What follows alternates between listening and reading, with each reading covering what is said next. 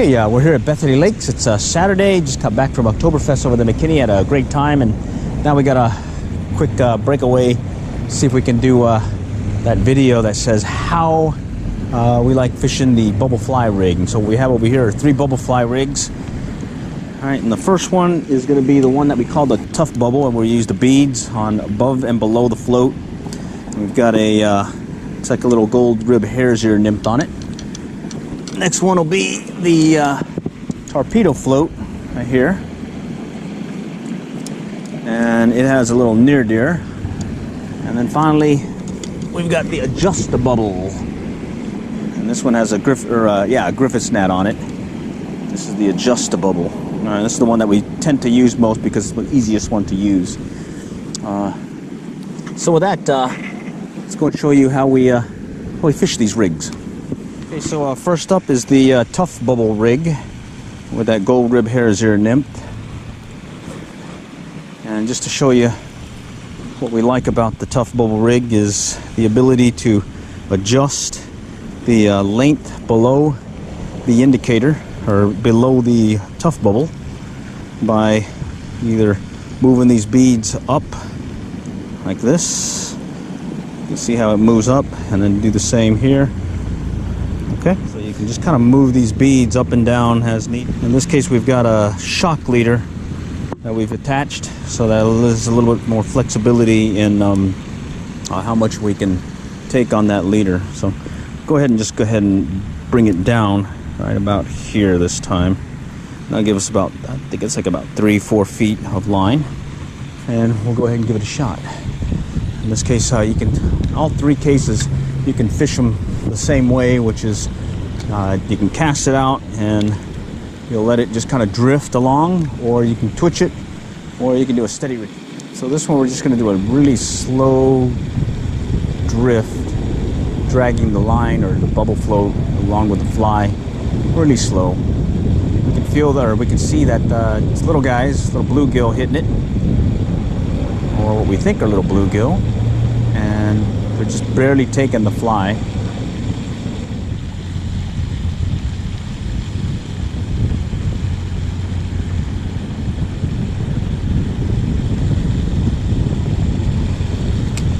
There we go.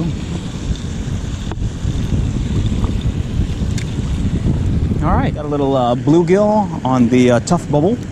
Again, this is that one where we put a shock leader on, and where we have these beads that are adjustable to give us more depth. In this case, it's about maybe 2.5 feet of depth, and we were able to catch this guy. All right, so that was the tough bubble. In this case, it went with a slow, steady drift, very slow drift, but bottom line, he went for it.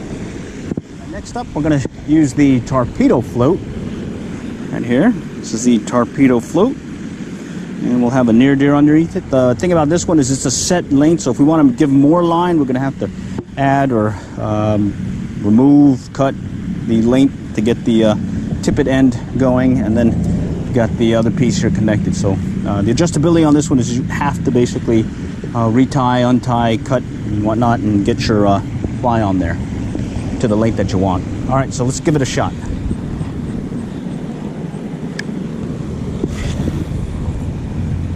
In the case of the torpedo float, you're not able to adjust the weight. There's no bobber stop in there to allow you to change the weight or the weight of the bobber and make it heavier. In this case, when we normally fish the near deer or some kind of streamer, we'll do a steady retrieve or a twitch. And the commotion on top, as well as the near deer itself, the fish and fly, usually get a hit or two.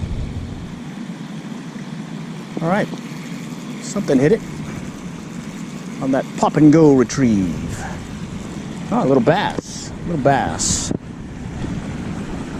All right, okay, so this was on the near deer. This was on a near deer with that torpedo float. Again, this is the one where if you want to change your fly, you're going to have to untie, retie.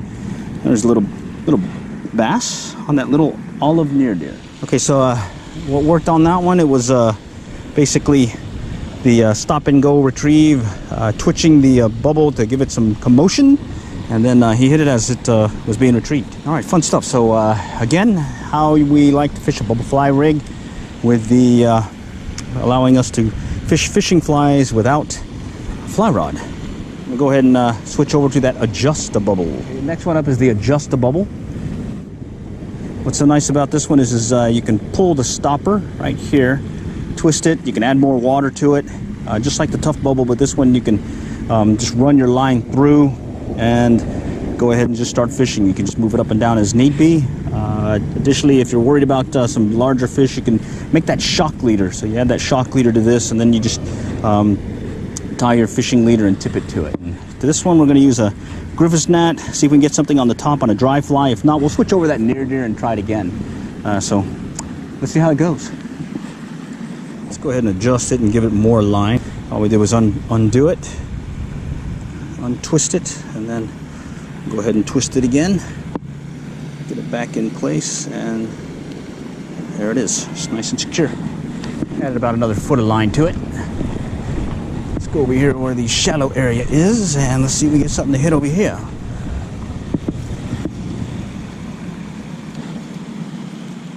Something chasing something in the shallows.